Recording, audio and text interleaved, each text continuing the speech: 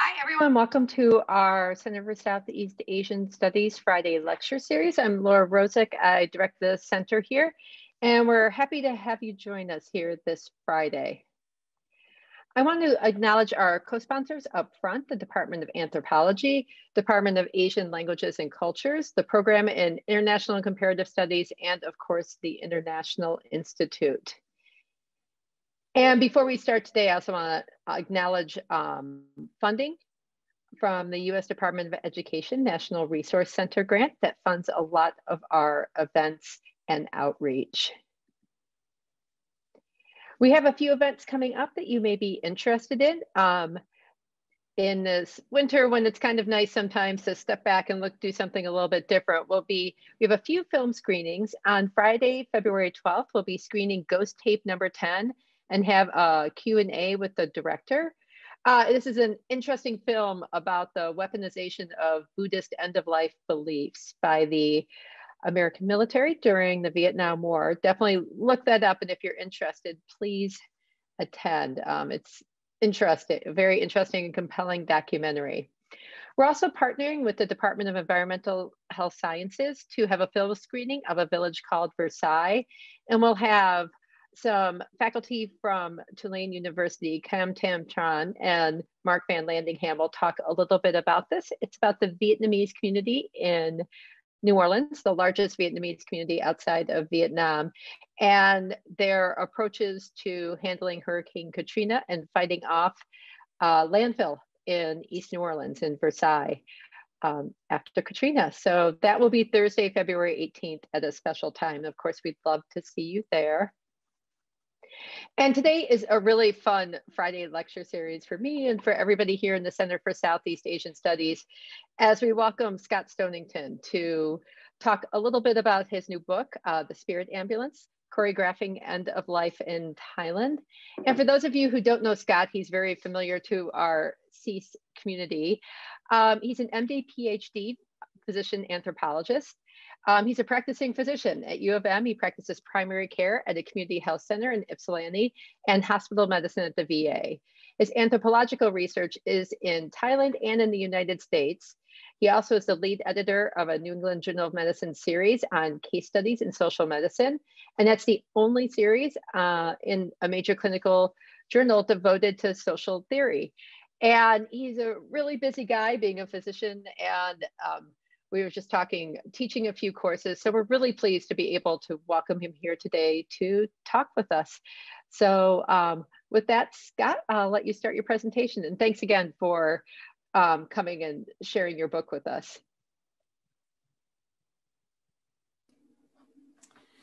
Hi, everyone.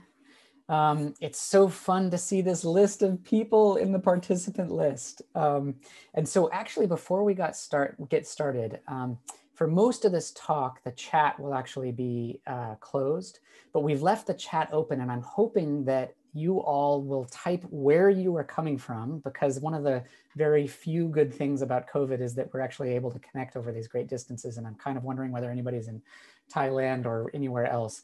So if you wouldn't mind, so I can see your names pop up, put where you are physically into the chat. And I'm wondering, Jessica, is the chat actually open yet? Okay, here we go. We have Queens and Madison, Wisconsin. Ooh, that's awesome. Ann Arbor, Oakland, California. Oh, now they're really pouring in. Germany, Bangalore, Queens. Wow, Scioto Township. Some of these are lots of Michigan places, Columbus, Ohio, more Queens, San Francisco, Illinois, Muskegon, Michigan. Okay. Thanks, everybody. No one has popped up from Thailand, but hopefully, looking at the list of people, there are quite a few fabulous and Thailand scholars here. So hopefully we'll get a chance to connect about this. All right, so while people, you can keep throwing those in there and I'll notice them. Berlin, I see, that's amazing. Okay, so at some point here, Jessica will probably close the chat because that's part of the design, is that we're gonna end up doing Q&A at the end, and we need to have the chat closed in order to set that up. So I'm gonna share my screen. Give me one sec. All right. So as Laura mentioned, I'm here today to talk a little bit about my book, The Spirit Ambulance. And Having never written a book before, giving book talks is a really awkward thing because you have to pick this object that for me I worked on for a decade or more that has so many parts to it and figure out what of it to talk about. And the book overall is ultimately about how major life transitions, in this case, late aging and the end of life, are changing as the result of the globalization of biomedicine. So it's about themes of technology and expert knowledge as it's moving around the globe, but it's also about really deeply local things to Thailand. It has a big section about Thai politics and how medicine got embroiled in politics in Thailand. But for today, I decided to pick one through line to talk about, and it's just one of many. And the one I decided to talk about today is the relationship between the material and the immaterial in religious life. So for those of you who know a lot about Thailand, this is going to be a very familiar topic because in Thai Buddhism and actually in Thai social life in general, transducing things is sort of the technical semiotic term for it. Changing things from material form to immaterial form is a big part of what religious life is about. And I have here a picture of the sort of classic iconic image of monks chanting or meditating or praying with these white threads called saisin that are sort of like electric wires for spiritual power that is generated through these kinds of activities. And these threads carry this power, and it makes the power move from material objects. So if people come and donate things to monks, then the white threads will be attached to that through the monks' hands where they're chanting. And then you can see a picture on the right where the threads will then take them back to material objects that can get imbued with this kind of spiritual power. So this is an old topic in religious studies in Thailand. But I thought I'd talk about it today because some of what happens in the book, The Spirit Ambulance, is exploring how modern, that's not a good word, how biomedicine and particularly hospital medicine has gotten tangled up in exactly this type of activity of transducing between material and immaterial forms. So the book takes place, like many people who study Thailand, it takes place in northern Thailand, in Chiang Mai. And for those of you who don't know Thailand, Chiang Mai is this very dense, getting busier and dirtier urban metropolis, but it's surrounded by the mountains of northern Thailand with rice fields and going very deep into the mountains toward Burma. And Thailand has, for a little bit of background, Thailand has a fabulous public health system. It has, like, you know, if you were to take the quality of a public health system and compare it to the GDP of a place, it has one of the best public health systems in the world. And part of that has been, over the last 30 years, a very rapid ramp up of super high-tech medicine, such that people at the end of life have available to them, and the decision makers about their end of life, their physicians and their nurses and their families, have available to them intensive care medicine. So today we're going to talk about the material life of the intensive care unit, about mechanical ventilators and tubes and machines and medications and blood draws. And we're going to ask the question of how that material life is connected to some of this transduction of forms between material and immaterial things that I mentioned happening in Thai Buddhism.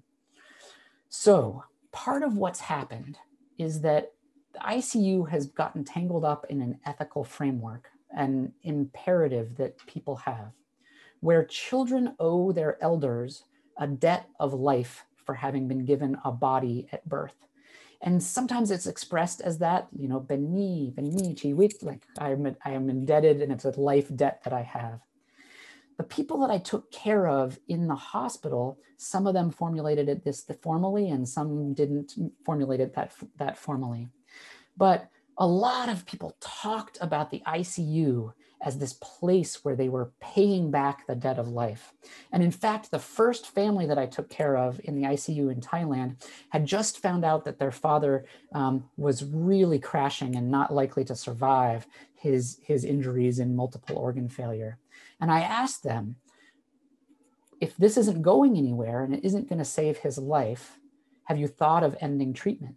And they said, no way, we would never think of ending treatment because we are paying back our debt of life to him. And they drew me a table I asked them, I was like, what do you mean by paying back your debt of life? And they drew me a table, breaking their father's body down into its component parts, which are based on the 4 elements that show up in a lot of the Vedic religions: earth, air, fire, and water.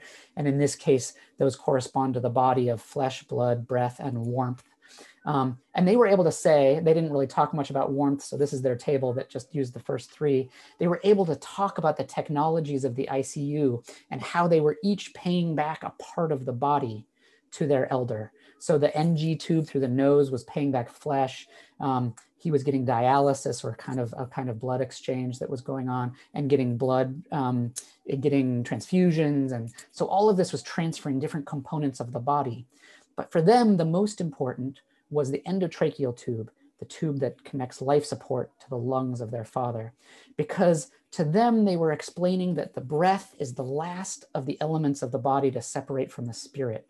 And so it's sort of the most important and vital life force that one could transmit. And since we're in sort of a Southeast Asian studies, Thai studies context, I can go into more detail and geek out about this. But in Thailand, a nickname for children, for young children, is my little blood clot. And the reason is because, at least in northern Thailand where I was, people talk about a child as born out of a blood clot from mother and a blood clot from father. And the gift of that very physical, material piece of life incurs a debt that has to be paid. So this debt of life, it's not just about taking care of somebody and loving them. It's a physical thing, and the physical thing that is being transferred is life objects itself. It's life itself, but contained in these material things, that's paying back this very old spiritual debt. So lots of people talk about using the ICU in this way, in this process-oriented way, to pay back the debt of life. At the same time, however, for many people, dying in the ICU is a terrible thing. And the reason is because hospitals are haunted by hungry spirits with unresolved issues with the living that they need to work out. And this image I'm showing you here is actually, it's actually from a poster from a pretty famous Thai horror film. But it was shown to me by a medical student. I was going on a med student rotation. We were driving out to a rural part of Chiang Mai province to go to practice medicine at this very remote hospital. And one of the med students said to me, "Are you scared?" And I said, "Well, yeah, I'm scared. I'm going to go try to practice medicine in Thai," which is just a generally really bad idea. And he said, "No, are you scared of the ghosts?" And he pulled out this photograph to show me as proof that there were ghosts. And you can sort of see this sepia tone color to it, which is sort of classic for Thai horror movies, but it's also a little bit how some of these rural hospitals look, because the walls in a tropical place kind of yellow and age over time. So hospitals are places where bad deaths happen, and bad deaths generate unhappy ghosts with unresolved issues that makes them stick around rather than get reborn immediately into their next transition, because they have unresolved sticky karmic issues with the living that they have to stay around to try to manifest. The problem with these spirits is that there's, and we can get to this a little bit later with the Thai vision of karma, has this kind of interpersonal stickiness to it, where if you're born here, even if it's not your own, if you die here, if you die in the hospital, even if these aren't your own issues that are making these unhappy ghosts, they might pollute you. They might kind of stick to you and pull you down and keep you here and create sort of an unhappy existence for you. So people don't want to die in the hospital. At least the elders 15 years ago who I took care of who were dying were really afraid of dying in the hospital. The home, on the other hand, is an ideal place to die for all of the opposite reasons. There have not been any bad deaths there. And in fact, the home has been full of all of this positive spiritual activity through a lifetime. Some of the, what Buddhist studies scholars have called the feminists, the female side of Buddhism, which is often ignored in the very male-centric studies of Sangha-oriented Buddhism. But things like raising children and making food and caregiving for one's elders and all of these very positive, more domestic things that generate a lot of positive spiritual consequences, positive merit. So here is a woman that I spent a lot of time with at the end of her life. And she had been in the hospital in the ICU and then had come home from there and was laying on this mattress on the floor of her living room. And you can see that she's surrounded, the head of her bed has all these bags that are full of her favorite possessions. And those are there so that at the moment of her death, she doesn't miss anything, so that there's nothing that would make her kind of cling and wonder where it was that might make her stick to this world a little bit more, generate that kind of karmic stickiness. And the people, the women sitting around her that had her are also there. Their job is to be there so that they are not missed at the moment of death either. And then there's all this stuff that's happening at the bedside that is love and caregiving and people asking each other's forgiveness. And there's a process where people are trying, at least formally, now this didn't always go well, but they're trying to sort of burn through as much of their karmic entanglements, their stickiness between them that they can before the person dies and moves on to their next rebirth. So we have this situation where there's this debt of life. People talked about the debt of life as, you know, it used to be paid at home, just like you see in this scene. But now that Thailand has really hyper-technologized and created this very high-tech biomedical health system, that debt has moved to the hospital. So we have to take people to the hospital and we have to push their end of life as long as we can in the ICU. And then we have to not die in the ICU and we have to get home as quickly as we can. So this generates something that is the title of the book, which is The Spirit Ambulance, which is when things get close to being precipitously over in the ICU and somebody's at risk of dying. There's this mad rush to take somebody home so that they take their last breath in a spiritually advantageous place. And it's an ambulance that's not so much for saving somebody's body as it is for making sure that their spirit gets to the right place. So this is now a very idiosyncratic part of my research, but at the hospital where I worked in Chiang Mai, the Spirit, it was a public hospital and people didn't have much money. So the using an actual ambulance with hired health personnel was not possible. So the Spirit ambulance was actually a side business run by the hospital gate guard. You know, when you go to hospitals in many countries, there's like a guard with an arm that you drive up, and before they lift the arm, you get information. And so this was the hospital gate guard.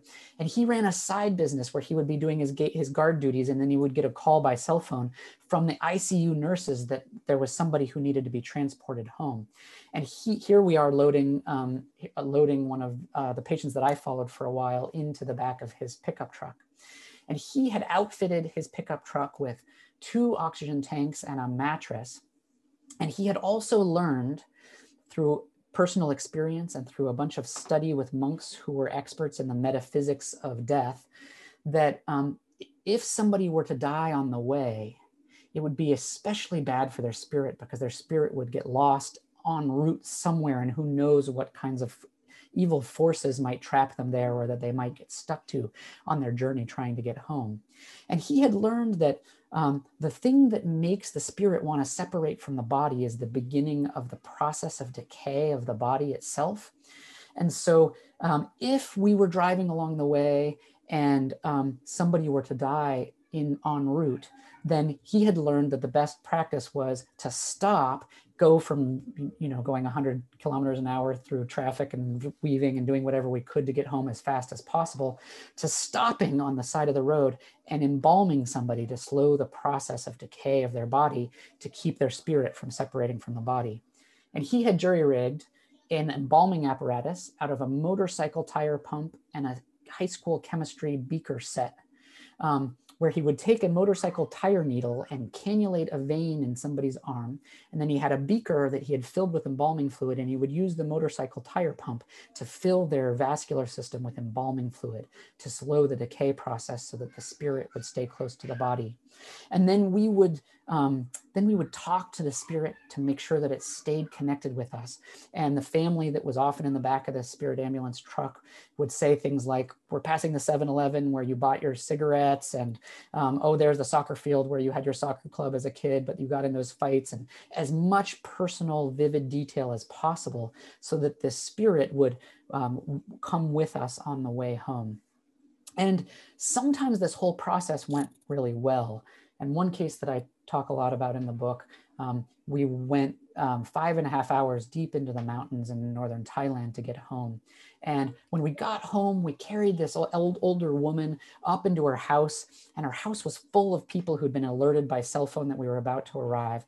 And they had prepared all these things that were designed to make the moment of passing have the right feeling tone to it. So people had prepared her favorite food and fed her bites of it. And people had prepared things that they wanted to say. And when we got up into this house, that all happened very quickly. And the woman that we had with us was still attached to her endotracheal tube. My job along the way had been to bag ventilate her to keep her spirit attached to her body as we went. But then as soon as we arrived, the job was very quickly to take out the endotracheal tube so that she would die quickly and peacefully in her home. So sometimes this went well. And sometimes all of this that I've described as this just like beautiful thing where everybody's in harmony and everybody knows the script and everybody knows how it should go. Sometimes this was all a total crash and burn disaster. Sometimes people would wake up out of their general anesthesia that had been used to keep them sedated for their life support, and they would wake up into a body that was beyond death because it had been kept beyond death by the intensive care unit, and it was a painful place to be, and everything would get this atmosphere that we were trying to craft of the perfect state of mind right before dying would totally collapse, and it would be a scene of chaos and suffering. And sometimes the families couldn't agree on this, and should we stay in the hospital and should we go, and were there ghosts or weren't there ghosts? And so I don't want to give a portrait of all of this as totally perfect and harmonious, but what it was a kind of choreography where there was a script for how all of this movement needed to happen in order to create a good death, to facilitate this passage of the spirit with the least karmic stickiness. So that was a long narrative about, that was sort of stuff from one of the chapters of the book. But the reason I went into all of that is to start talking, and I'm going to talk a little bit more about this, but in some slightly more unsettling ways, about how Western biomedicine, or just by the biomed, in Thailand, it doesn't feel very Western because it's so deeply grown in Thailand and is also super high tech. And just, this is like one of the best health systems in the world with these fabulous hospitals. How all of this material stuff of biomedical intervention has gotten repurposed or purposed for these processes of transducing between material and immaterial forms to try to shepherd this spirit with all of the right stuff attached to it or not attached to it more accurately into the next life. And some of this happened through the spiritual nature of, or what has been imbued in the actual physical components of life. And you can imagine that there's a whole conversation in Thailand that I won't be talking about today, but that's about organ transplantation and how each organ has its own spirit and its own karmic history that it brings with it if you were to put it into somebody else's body. But I wanted to take a moment to talk about another aspect of all of this, where there's transduction between material and immaterial forms, that involves the actual nature of who we are as beings ourselves. And this, just for a little technical jargon, I'm taking us into a realm called complex personhood, which is a way of thinking about how people might be made up of other complex combinations of things, including other beings. So I'll start this section by talking about a man who I took care of. When I say take care of, at this time I was doing the work for this book. I was a medical student and an anthropology student, so I wasn't really doing a lot of direct clinical care. But a man that I spent a lot of time with who had this invasive rectal cancer that I imagined to be really painful. But he was this super jolly old guy, and he seemed to be really coping with all of this very well. And I asked him how he was doing that. How was he making sense of it and staying in good spirits? And he said, "Oh, that's easy. My illness is a Jiao Gum Nai Wane." And I'm going to teach you, I just said that in Thai because don't worry, I'm not going to leave you hanging. I'm going to teach you what that term means. But first I want to tell you what he said about it, because when I heard it, I didn't understand what he was saying. And he said, when I was young, I used to raise buffalo. In fact, I raised buffalo my whole life. Well, you'll see in a minute why there's a buffalo on the slide. And when I raised buffalo, I used to put rings through their noses and I would yank on them to get them to go the direction that I wanted.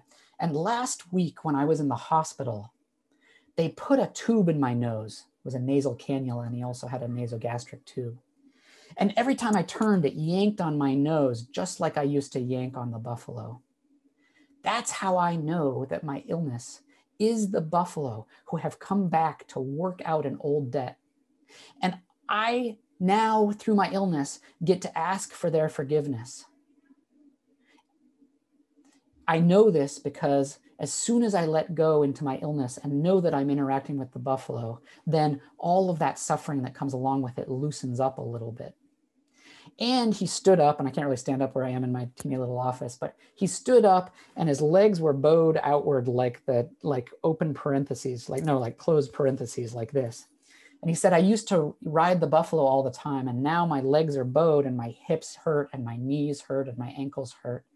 All of this is how I know that the buffalo have come back to work out this old debt with me.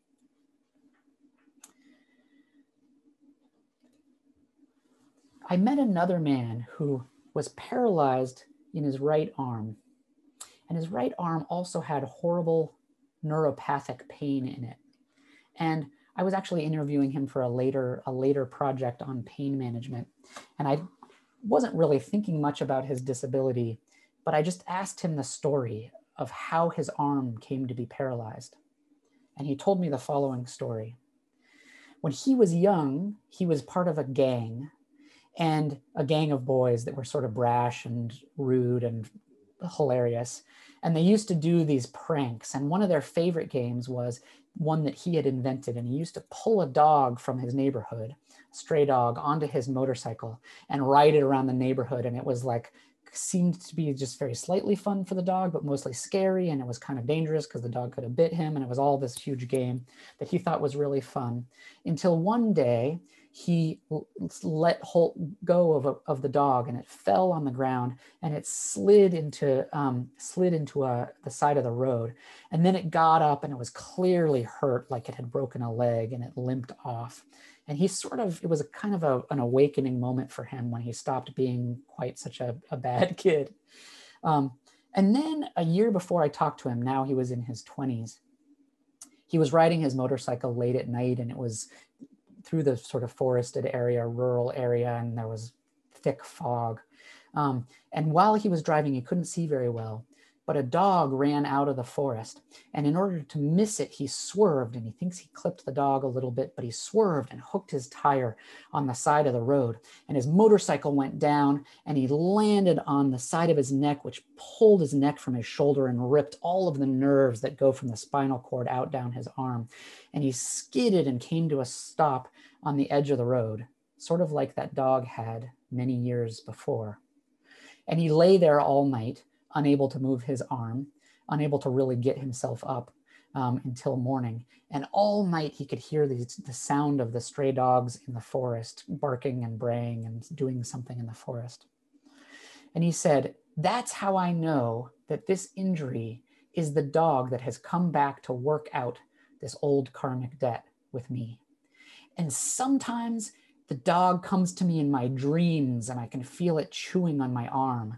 Sometimes it's like the dog is just there inside my arm, chewing from the inside. So he used this word, Jaukamnai Wayne, and I translate this word as a karma master, but it's kind of worth breaking it down into its component parts because it's this compound of 4 words. So here are some of the things it's made up of. It's made up of the word Jaunai, which is like the owner or master of something. Like if you have a landlord or you're, somebody who owns something just in regular life, you'd say, Jaunai. Gum means karma. Wayne is to return something or pay back a debt, and it's sort of used in real formal settings. But Wayne gum in particular means to pay back a karmic debt, like to, sort of that thing that in English and colloquial understandings of Buddhism, you might say is to like burn off old karma. So all of this smashed together means a being that has come from a past life to work out an old debt that you have incurred with it by behaving poorly toward that being. So why did I go into all of that if what we want to talk about is this kind of transduction between forms, material and immaterial?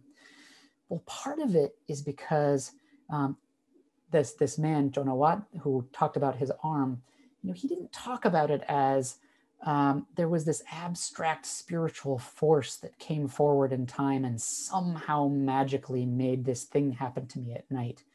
There was an actual dog. It wasn't the same dog that was the dog from before. It was a different dog who was sort of partly the former dog that came out and actually clipped his motorcycle. And then he talked about the dog coming to him in his dreams and the dog in his arm, as though the animal nature had become part of him, had become part of who he was. So this makes me think of, I don't usually do a lot of citations to other stuff when I do talks, because it just makes it a little bit of an academic insider conversation. But I wanted to bring up one of my favorite books in anthropology, which is called Life Beside Itself by Lisa Stevenson. And in it, she's doing an ethnography of Inuit in northern Canada. And she's part of this sort of suicide prevention program and has a chance to interact with lots of people around questions of life or death and these very deep sort of metaphysical things. And she opens the book with a conversation with a friend who sees a raven land on the porch outside of their house and says, you know, I keep being confused. I'm not sure whether that raven is my uncle or not. And she opens the book with this because of this sort of uncertainty and doubt, but also this sense that people are moving in and out of different forms in different lives. And then she talks about how in the place where she's living, people are given many different names.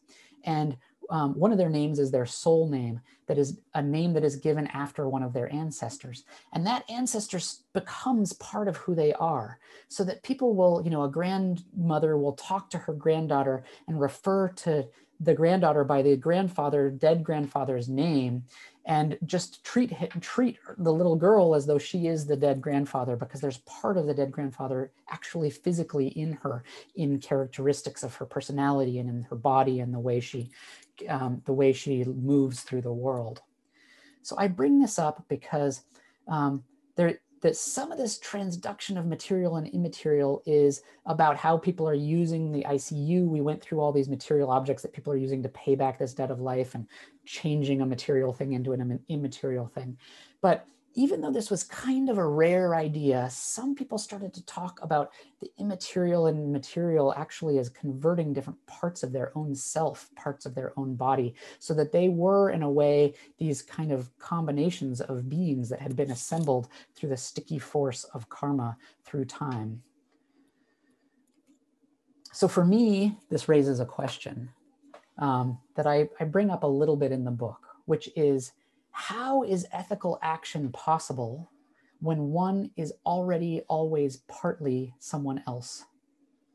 Where we're not just connected to each other, but we are kind of, that the force of karma is so strong that it makes us so bound together that we actually need to pay back debts for parts of our own body by giving parts of bodies to someone else.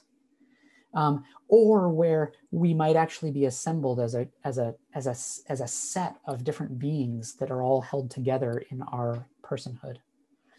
And I won't get into it too much. I'm looking at time, but you know, Western ethical theory is deeply, deeply dependent on the idea of bounded individuals being themselves and being the things that are responsible for their own actions in the past.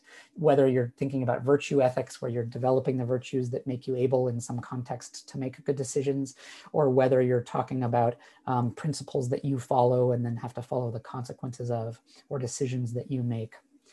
So some of what I end up, so this is, you know, as I said at the beginning, when you give a talk about a book, you have to pick what to talk about. And I decided that we're all like so used to thinking really concrete medical things that I would go into something that was metaphysical and a little bit more out there. So there's much more than this in the book. But the thing that I'm talking about today is connected to the overall theme of the book, which is this concept of choreographing the end of life, of trying to do this process, this movement, this dance, getting the right things in the right place at the right time, as a way of thinking about the good death, and as a way in to thinking about how the good death might be changing as Western biomedicine becomes a more and more imbricated part of how everyone manages death and dying around the world. So part of this in Thailand was that a lot of the ethics about how to do the end of life was really about how to get the right characters on the scene, to get the right elements in the room. So for example, if you were going to be in the hospital, that's a place that's just full of all sorts of bad things, that's full of hungry ghosts and spirits, sort of sticky metaphysical contagion, then might as well just get out of that space, right? And get into a space that is better. But that all spaces are inhabited by multiple things, by spirits, by karmic residues, by this sort of material, immaterial hybrid. So some of the work at the end of life is about taming some of those evil elements that you can't get away from, that are there. So if you're at home and you have these old unresolved sticky relationships with family members, then there are a set of rituals at the end of life that involve really formal ways of asking for forgiveness and giving for forgiveness, trying to undo all of the stickiness of what is right there. And then some people talked about needing to make peace with parts of themselves, with their past self, for example, that they were still attached to, that was different from their current self, that was sick and starting to die, or actions that they had done in the past, or for these few people who talked about these kind of hybrid personhood, actual parts of themselves that were other beings to whom they were beholden, that they owed this karmic debt. These Jiaogam Nai Wen, the karma masters that had come back to work out an old debt by inhabiting part of their body in a painful and suffering-ridden way. So the question is, if you live in that ethical world where it's all about crafting who is there, what is there at the end of life, then what does ethical action look like? Bioethics in the West is very focused on decision-making and right action and concepts of sort of dilemmas and rights and choices. But a lot of people that I talked to around the end of life were less concerned about that and more about this kind of choreographing the overall environment. And one person I'll talk about briefly was actually not an end-of-life experience, but was a person I got to know very well through a set of trainings on how to use the end of life as a way to sort of further one's spiritual practice in Thailand. And he was a medical professional and had grown up in sort of a suburban part of Bangkok and was sort of hyper intellectual and rational. And but he had in high school had been diagnosed with what he called a very mild form of schizophrenia. And so he had these voices in his head. And he said that, you know, at first he was really disturbed by these, as he first explained it to me when I was getting to know him, he said, you know, with a sort of low dose antipsychotics and just an ability to get to recognize that they weren't dangerous and weren't going to do anything bad, that he had learned to really cope with them very well. But later, once I got deeper into my field work and I explained what was going on, he said, you know, now it's time for me to tell you what's actually going on with these voices. This voice in my head is the voice of a man who I killed in a past life. And he is here to work out that old debt.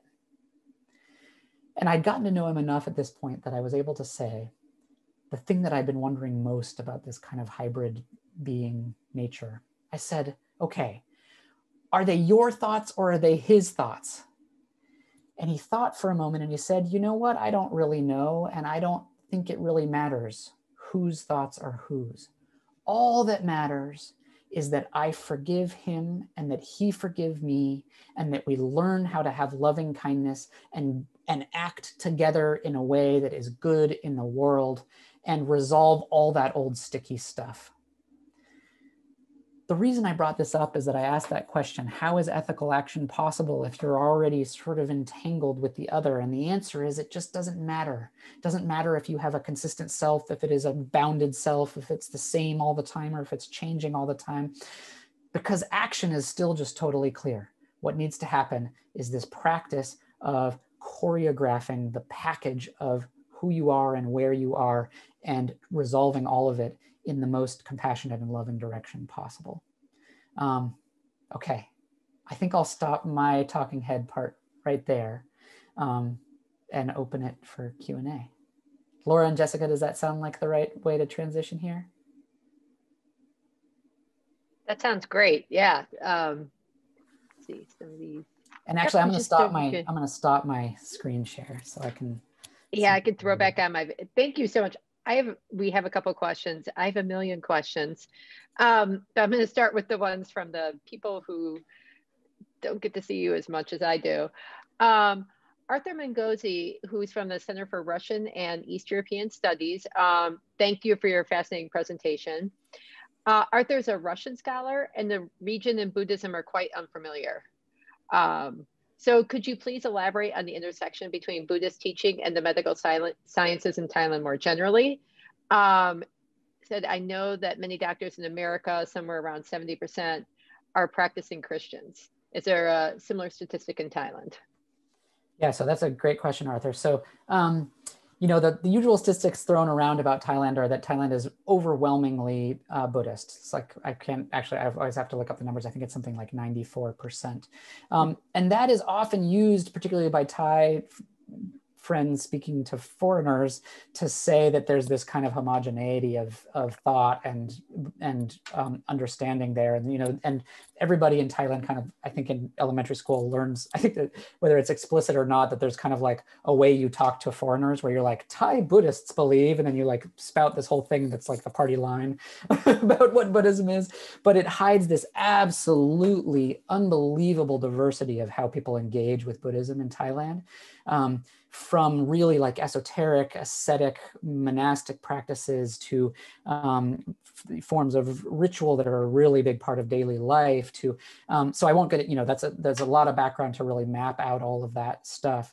But what I'll say is that most people in the medical profession, and this includes doctors and nurses and, you know, sort of everybody, are drawn from a particular, for the most part, more urban rather than rural, more middle to upper class rather than lower class.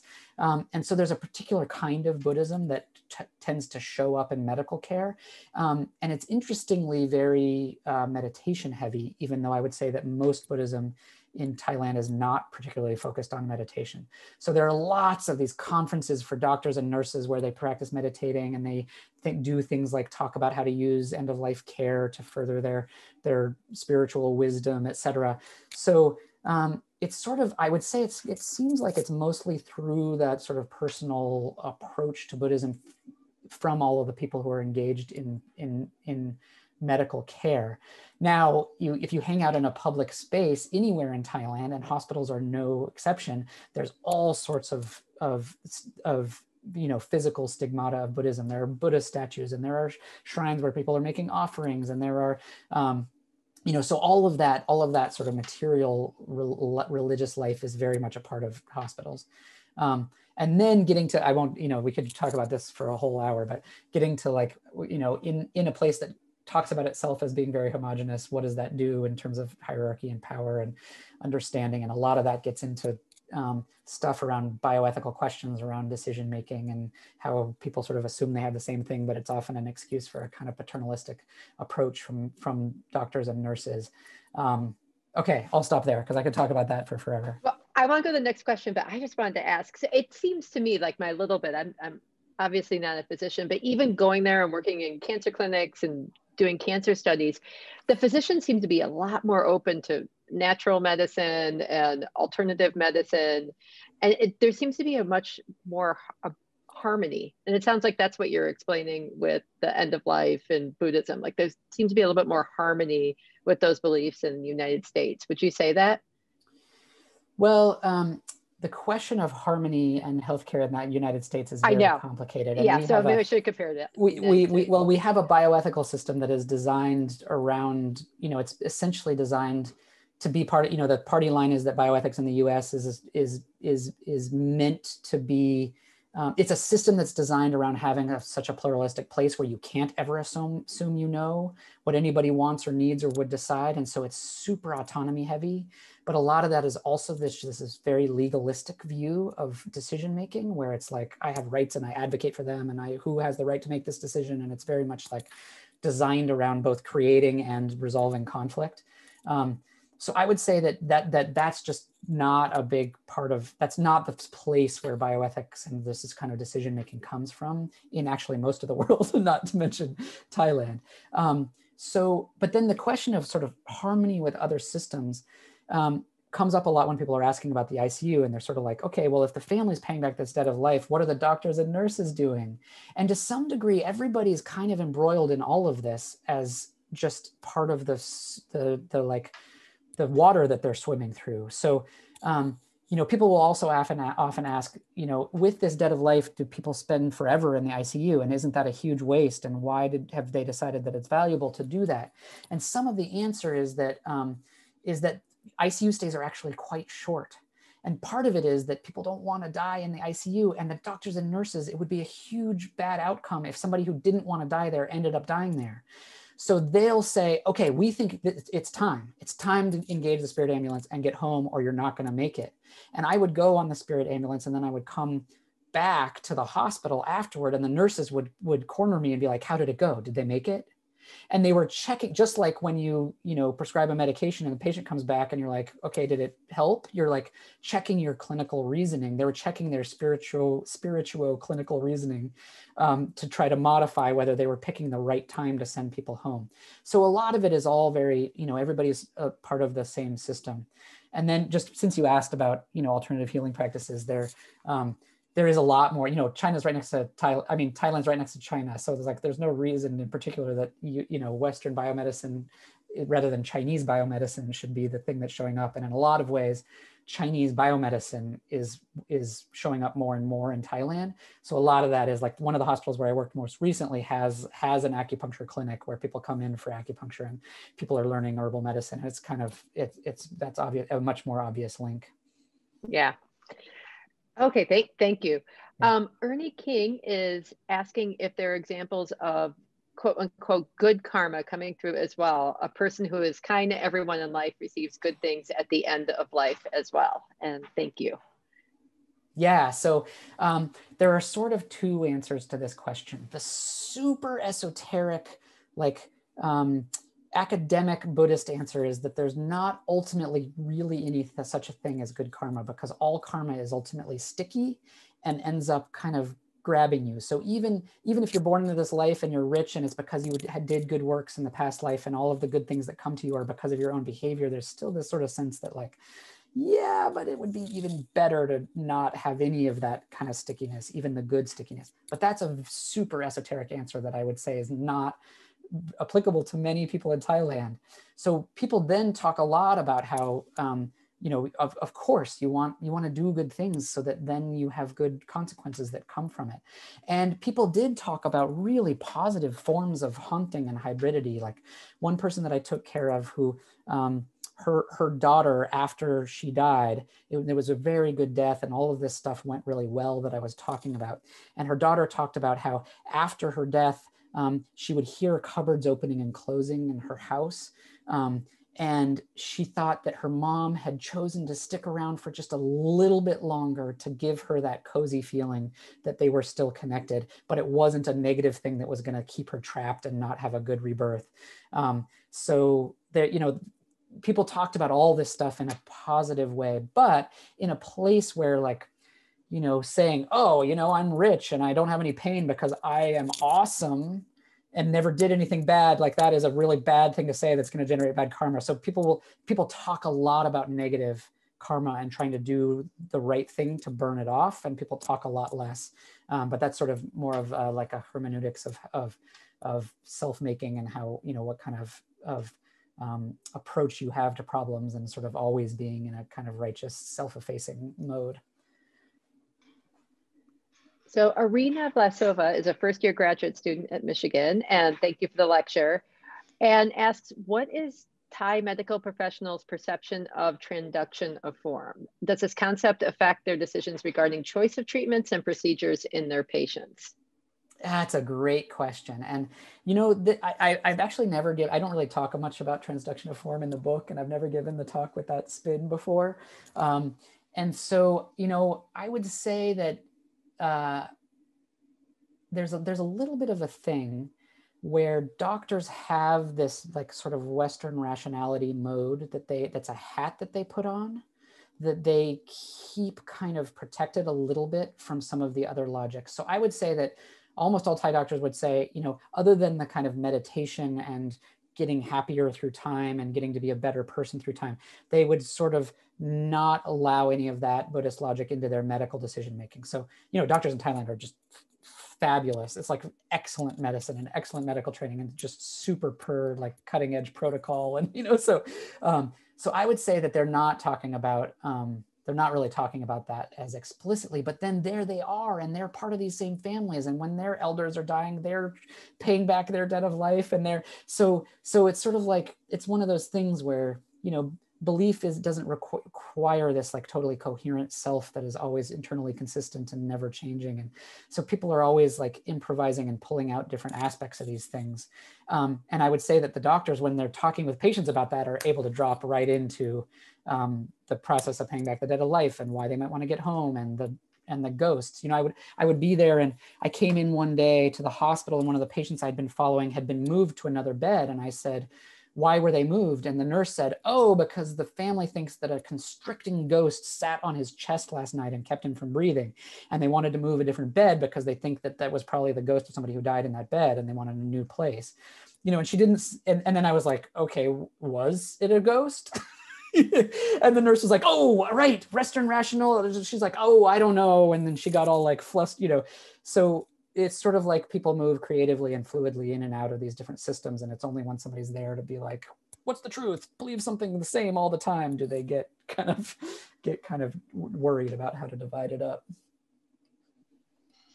So Manish Mehta asked if these end-of-life practices are also in neighboring nations, like Myanmar, Cambodia, etc. Yeah, it's a great question, and I'm going to give a possibly unsatisfying answer, which is that some of the point of this book is working out how to think through like local specificity and universality, and normally we don't try to do that in anthropology because it's an impossible thing to do, but the end of life kind of asks for it, because there's something about the talk I gave today.